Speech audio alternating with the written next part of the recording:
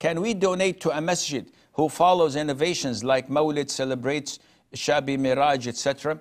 If the masjid is full-fledged, devoted to promoting a sect or a deviant cult or promoting innovation, you should not be involved in supporting them. But if it's a normal masjid, people pray 5 times a day, of all shades and schools of thought, it is not systematically spreading these things. It depends on the imam, it depends on the people running the masjid, but generally speaking, most of them are normal Muslims without any sect or cult. The mawlid is thrown every now and then, but not because of the masjid, because of the deviant imam or the management, which can change.